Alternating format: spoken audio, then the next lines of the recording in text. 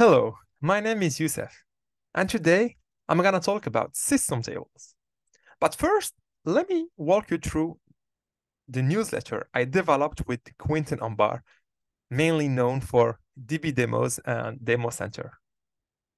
We've worked together to release this non-official Databricks newsletter, and I really advise you to subscribe to it in order to get the latest features.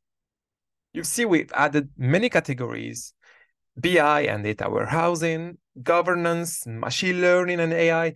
You will find the latest features with videos, links to documentation, how to get started videos. It's really an interesting way to keep in touch with all the latest features.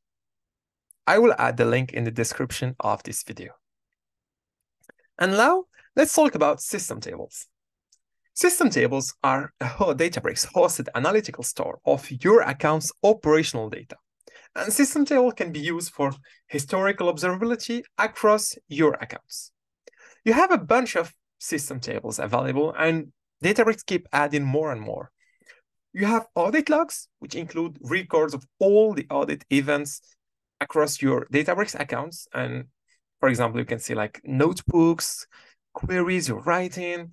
You have table lineage, which include a record for each read and write event on Unity catalog table or path. You will have the column lineage as well.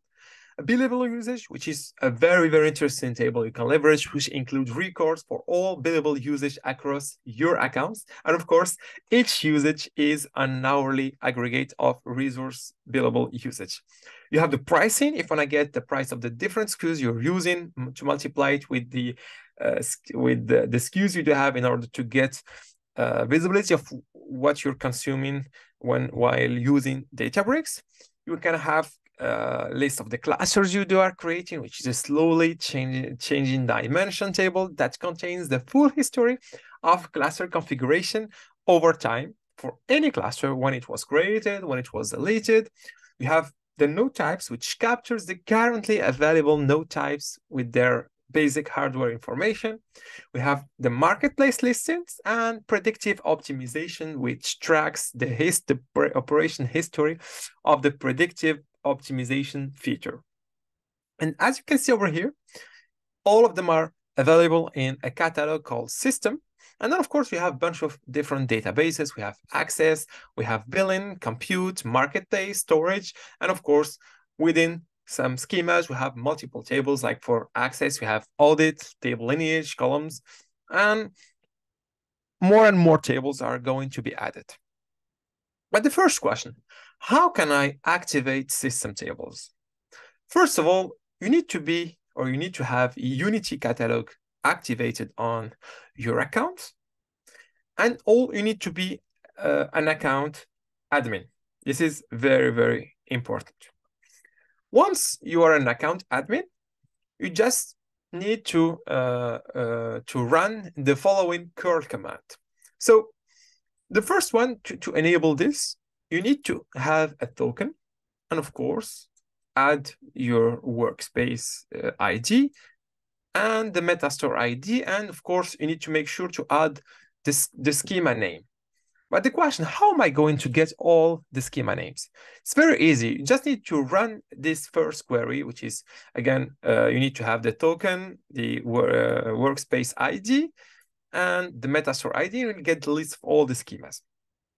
And then it will be activated. And I know sometimes it's painful, so don't worry. We have the solution for you. You just need to go to Demo Center. And once you are in Demo Center, click on Explore All Demos. And then write down here System. And over here, it's just easy. You can either install the library dbdemos and then import dbdemos and run this query.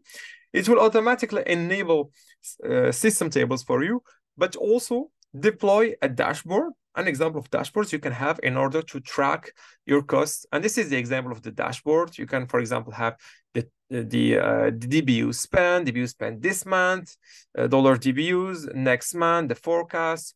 You can see like the number of tables you do have, the number of schemas, the number of catalog, types of percentage of tables created, table format, the number of volumes. So this is just an example, but of course you can do more. And if you don't want to have this kind of tables, you can just click here on view the notebooks, and you have a code over here that I did run here. So this code will automatically get the metastore ID, and it will generate a token. Then it will run this query to get all the different name of schemas that we have over here. So you see storage, you will see storage, operational data, access, billing, and it will store them. And then it will run the query to make sure that it activates all the different schemas available. And when it's done, you will have the list of all the in system, all the different system tables available. So you can have access, you see audit, column lineage, table lineage, you have the billing. Inside the billing, of course, you can have list price usage, you can have the marketplace, the storage, of course, the lineage, and there is more and more system tables to come.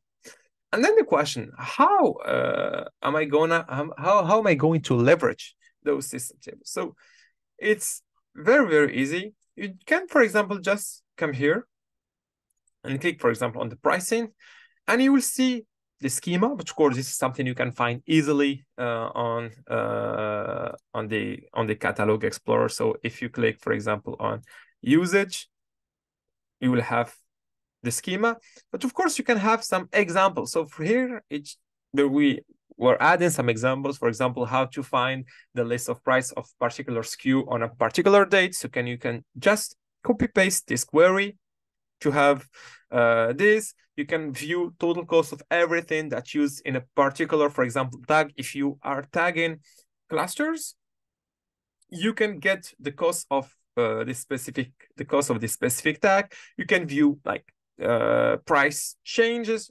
I mean, you have a bunch of things you can do with system tables. For example, if you're using the audit, I'm talking about the first one. For example, you can find how many people are writing queries, which languages are they using, which command, how long does it take to run all their queries by user, how many success did they have, how many failure. You can literally do everything. And you can, for example, add what we call, for example, alerts. You can set up, for example, some budget that you can only spend $200 per day. You can, once this threshold is reached, you can receive an alert. For example, you can, if somehow someone created more than 200 tables, you can get an alert. So you can monitor everything inside the platform to make sure everything works well. I mean, this is really good way. And how you can use this, you can just go and create a SQL warehouse. And of course, if you can use a serverless one, it's even better, because you can have great performance and fast auto termination, and of course fast startup. So I did create a SQL warehouse called query. I'm gonna go to the SQL editor. This is just an example. I will go to catalog, system. I will select query, and of course, let's go, for example, to usage. So select star from.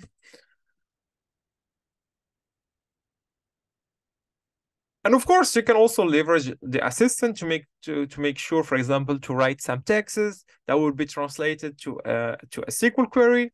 So over here, you can see the cost by SKU, by the cloud, the date, first usage, custom tags, DBU unit, the quantity, and some other metadata. if I go to, for example, again to storage, you can see the tables that has been optimized or the tables that has been vacuumed.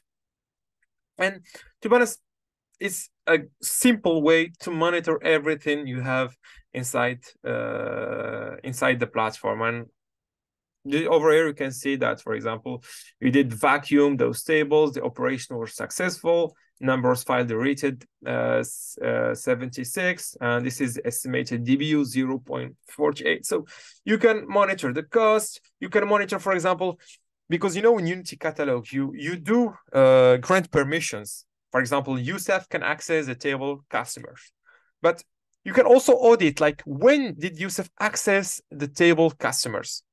And when did Youssef updated this table? So you have the big picture of everything happening inside the platform. I hope it was useful.